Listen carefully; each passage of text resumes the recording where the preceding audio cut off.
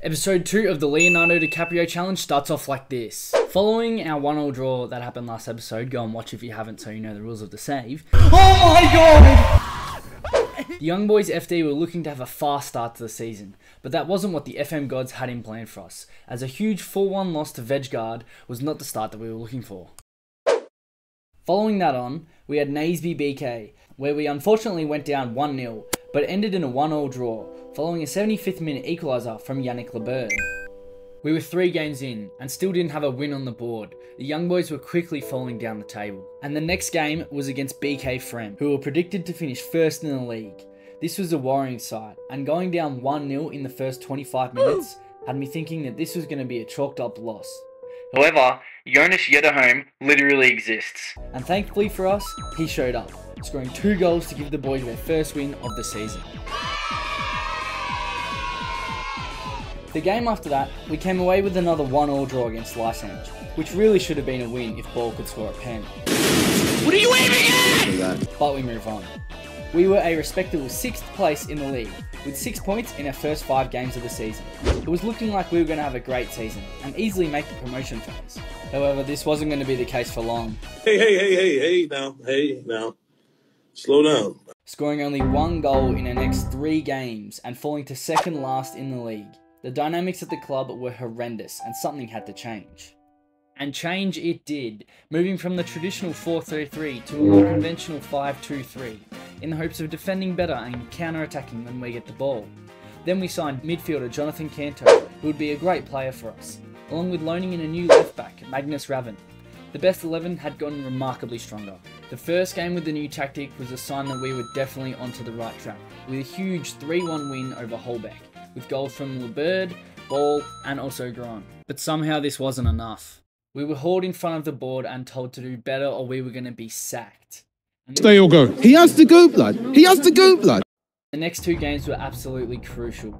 Fortunately, we had more of the same brilliance as the last game with the new tactic, starting off with an emphatic 1-0 win over title hopefuls Van Loos IF, and a fantastic 3-2 come from behind win over Ishoj, with goals from Nemo Thompson and Jonas Yederholm again saving the day.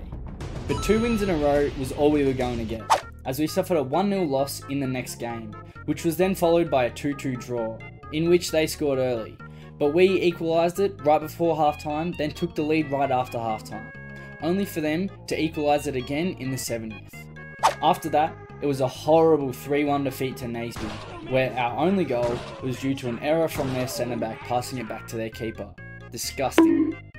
So the new tactic worked originally, but we had fallen well short of being successful in the last 3 games, and there was only 3 games to go before the agonisingly long 3-month winter break. This is taking too long! The first of these 3 games before the winter break was against BK Frem, in which Nemo Thompson scored twice and Yannick Lebert once, to give us a 3-0 lead inside the first 40 minutes. BK Frem did fight back however, scoring 2 goals later in the game. But really it didn't matter, as we came away with a 3-2 win, and we had started November off in the right way. The media obviously seemed to think otherwise, as after that game I received this email. Now I'm panicking. Don't panic. No, I am, because I'm going to lose my job. Saying it was do or die for the 2nd time this season, and I thought my managing career was all over, as we were coming up against Lysange, who we only managed to just get a draw from earlier this season. Unfortunately, the game started just as I was expecting, with them scoring a very nice through ball 13 minutes in, before making it a second in the 53rd minute. They then followed that up by scoring again, making it 3-0 10 minutes later. At this point, I was ready to be sacked after the game. I had tried a new formation, I'd tried bringing in new players, but it just really wasn't meant to be. The board was going to get what they wanted, and I was going to be out of a job the first thing tomorrow morning, having not even made it to the winter break. The boys did give me a nice send-off as the game trickled away though, as we were able to score a consolation goal with Nemo Thompson in the 73rd minute. Then, another highlight popped up and Nemo Thompson scored again. I thought, could we actually come back here and save my job? I changed the tactic to attacking and encouraged the boys. Then, in the 95th minute, another highlight happened. Was it going to be a miracle, or was it going to be a missed chance to absolutely smack me across the face with? It started with winning the ball back in the midfield, and then a wonderful pass from Canto to Zar, who was on. If he scored this, I would keep my job. I can continue the series. We can do Leonardo DiCaprio proud with this young team. It was all up to Zar. Who scored? Our job was saved. We've done the impossible. We've come back from 3-0 down in the last 15 minutes to save my job and my career at Young Boys FD. What a ridiculous game. This was exactly what the club needed. Something to celebrate, and absolutely lifted the club up, as we then went on to win the final game before the winter break 3-2, with goals from Peterson, Nemo Thompson and Lebert, of course. Now, as we are halfway, just thought I'd quickly mention that if you want to watch the games as they happen, I am streaming live on Twitch most days, so I've put a link for that in the description if you want to check that out. Now, coming back from the winter break, unfortunately the left back that we brought in on loan, Magnus Raven, had shown way too much promise for us and was recalled, along with the saviour from the first episode, Borset Anderson. So we were without a quality left and right wing back going into the second half of the season, which was extremely worrying. We did, however, manage to grab Victor Engard on loan, but he was nowhere near as good as the departing Magnus Raven. After the winter break, there was only 5 games to go in the preliminary stage, and we were agonisingly close to making the promotion group in 8th place.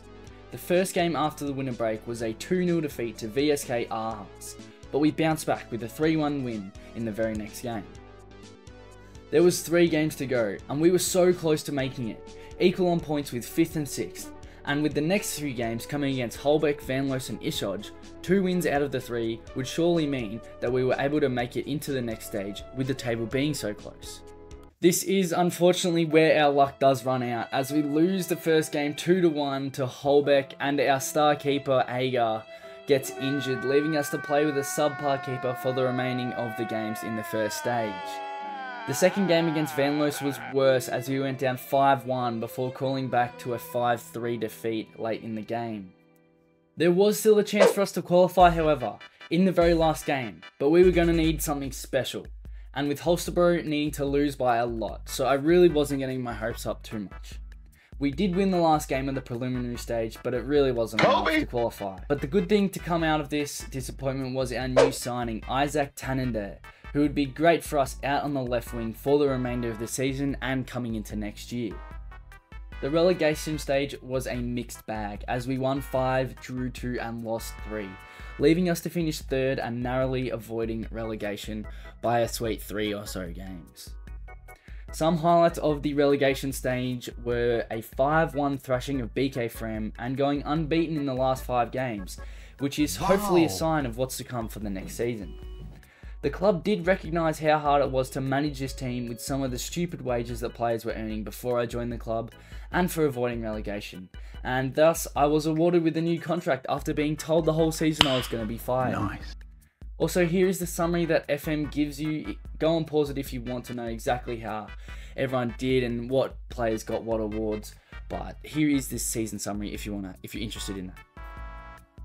To summarise this season for the young boys, I would say it was a year full of inconsistencies, as we would go on a winning streak, then go on a losing streak.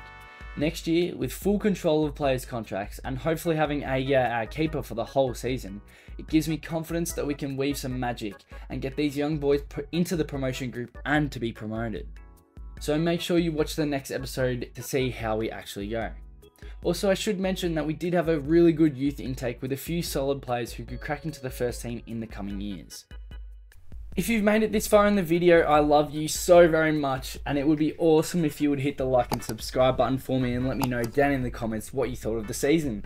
Also, if you want to watch the games as they happen, like I mentioned before, I have left a link to my Twitch in the description below, where I'll be live streaming the games if you prefer watching it that way. Lastly, if you haven't watched the first episode of the season, I highly recommend that you do so you know the rules to the series. Thank you so much for watching, guys. I will see you in the next episode with a recap of the second season.